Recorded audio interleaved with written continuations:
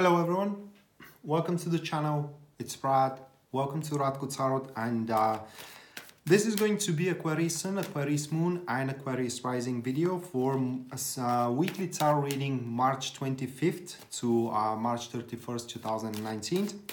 And while I'm shuffling the cards, I want to remind you once again that this is going to be a general reading for Aquarius star sign.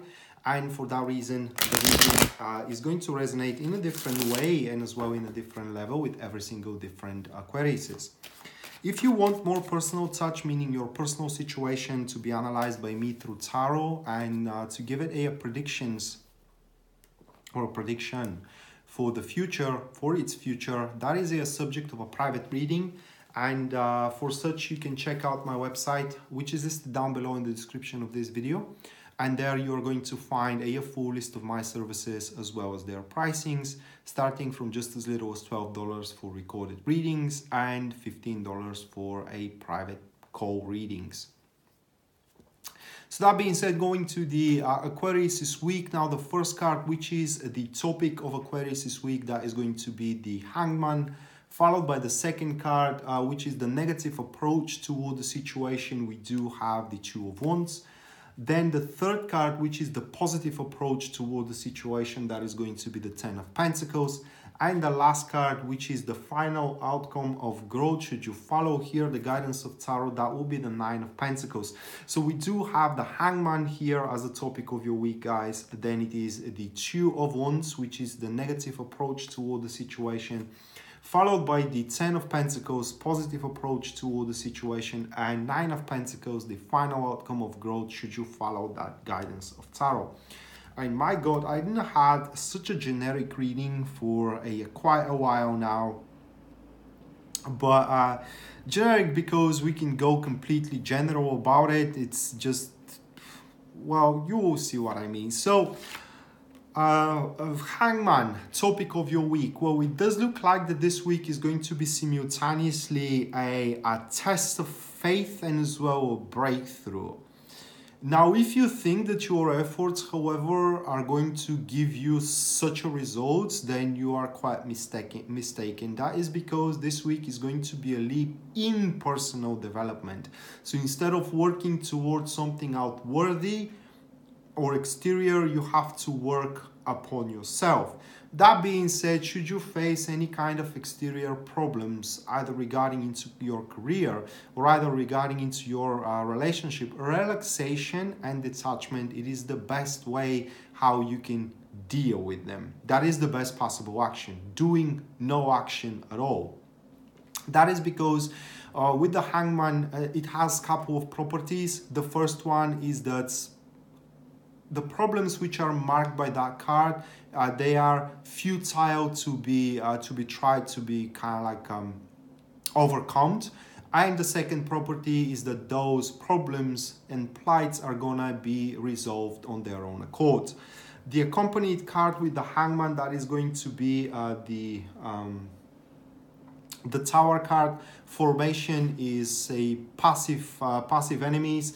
So it looks like that the whole week here, it is even if you may think that it is very difficult week, actually you're going to I don't know how to say it in English, Aquarius, but you're gonna get the least out of its poignancy. I mean, that week is gonna be much more severe for others than for you. It seems that you're gonna dodge a bullet, that is, by just not acting at all, trying to make any actions. Then you go to the Tower, and the Tower is about turmoil, it is about havoc, and so on and so forth.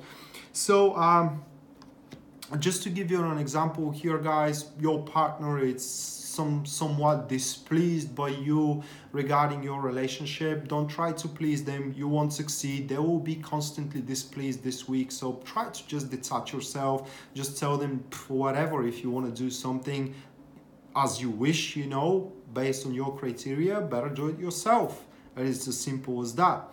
So yeah, don't attend into anything that kind of like oppresses you, but rather strain more toward exhilarating things like your hobbies, and as well, you know, spending time with friends and family, which is actually the third card, things that you should do as well. That is until you don't reach any kind of equilibrium in between you and your partner, into your relationship or into your career as well. The whole thing here is that you should take that week off, rather like kind of like sign it as a rainy day. That is an expression into our country. When we say here the day is rainy, means that we ain't gonna do anything. It's just we're going to relax, watch TV, play video games, or just do things that we like. So the second card, which is the negative approach toward the situation, that will be the Two of Wands. And what we said, trying to sort the things out. There is no reason for you to do so. The Two of Wands falling into a negative position, it does point that you cannot expand on anything right now, especially on your options available, that is with this card. Trying to do so, it is just only going to aggravate you, and it's going to, by the way, provoke a lot of unnecessary confrontations as well, because Two of Wands into a negative position usually represents aggression, provoked by the incapability you want to see the results that one wants. So you want certain results, you do what you can, the result doesn't happen, and you start becoming aggressive and more aggressive and more aggressive. And that will severely impact your relationships with friends, with family as well, with your wife or a husband, that is. So it is best to try to stay calm and just observe your surroundings. You don't have to do, like I said, anything to impact your situation. The situation is going to sort itself on its own accord. The accompanied card, that is going to be the Six of Cups. Formation is active enemies. Six of Cups kind of like supports my first statement that you should turn more to the hobbies that you do have, and these small things in life which are making you happy. You know, for example, you may like to spend time with your child. Well, then do it. You know, don't overwork yourself. You like to spend time with that awesome guy or awesome girl that they are very exhilarating, you know, and they are very interesting, and so on and so forth. Well, pick up the phone, call them, and just go out with them, and so on and so forth. The thing with these cards, guys, is that the more the Six of Cups represent itself, the little the Two of Wands impact you. And the main card is the Two of Wands. It is where the problem comes from. So you strain to the or strive to the Six of Cups here, meaning that you should seek happiness into the little things in life. You know, having a beverage with a good friend of yours, attending to a movie at the end of the day, at the stressful career day, and so on and so forth. Just try to find that real relaxation into the things you like to do. Well, that is easier said than done. I mean, it's kind of obvious, you know, because I'm saying do what you like, and people say, well, of course I do what I like. Well, that's not true, really. I mean, when you woke up tomorrow and you don't feel like going at work, are you gonna call them and say, look, guys, I am kind of like in a bad spot right now, so I want to take the day off? Are you gonna do it? Or you will say, damn it, I gotta go another day at work. It's just So think about that, guys. I mean, this week it is best to be passive and to attend only to those things which you like. If you can take the week off, that will be the best possible solution ever. The appropriate actions here, or the third card, which is how you should approach the situation. First thing with the Ten of Pentacles is that you need to seek the warmth of your home. Surround yourself, and of your home, I don't mean your physical home, but the home of people and of human beings. Surround yourself with good friends so you can feel the warmth of humanity there.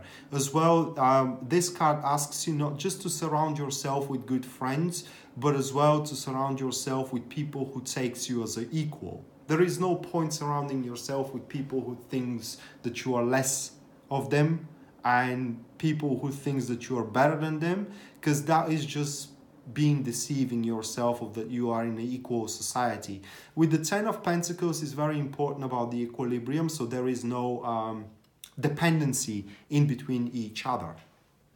This card always kind of asks you to seek independency, and this is what you need to do here in this week as well. The card asks you to show forgiveness if you can, saying someone betrayed you recently, or rather like betrayed your trust, and they tried to make it up for it. Well, this card into a positive position asks you to try to forgive them, or at least give them a second chance, because with the Ten of Pentacles, it seems that will kind of like yields a good results for you.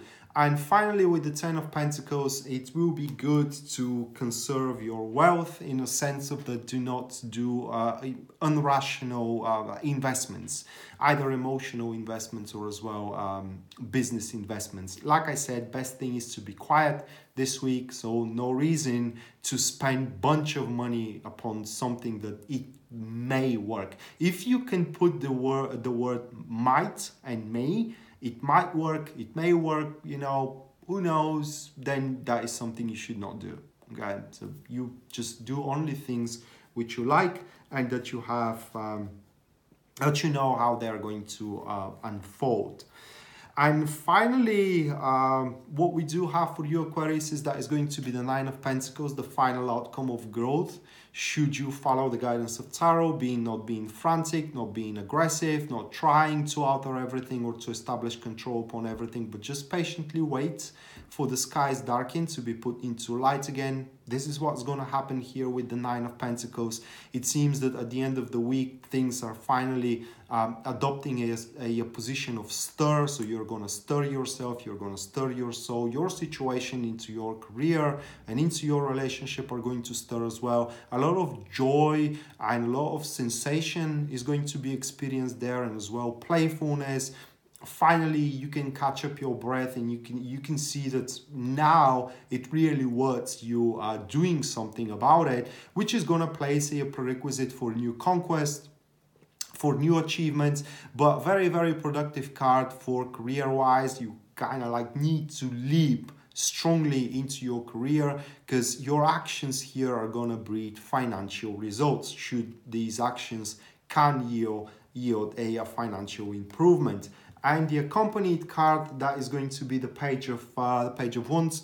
The combination here, it is a passive neutrals, and it's with these cards, guys, it seems that you are going to be quite strong on your own, but as well you can cooperate. It is entirely up to your personal preference. The thing when you cooperate is, however, is people needs to be on your page. We're not talking about here about a mutual or a same page. I mean your page. So you have to be the leader of the enterprise. That being said, either for relationship or for career, if you are going to cooperate with someone, it has to be something upon something that you want, that it is your goal, that it is your achievement as well, because this is the way how you're going to be successful from now on. So just to summarize all that, Aquarius, is this week you just kind of like lay low and take a rest, you know, take a week off.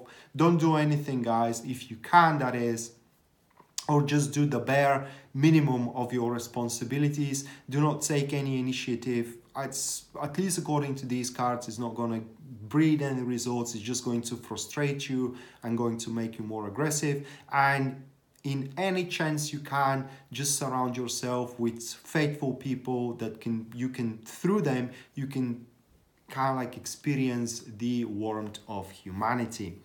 So that being said, this was your weekly tarot reading, Aquarius, for a March 25th to March 31st, 2019.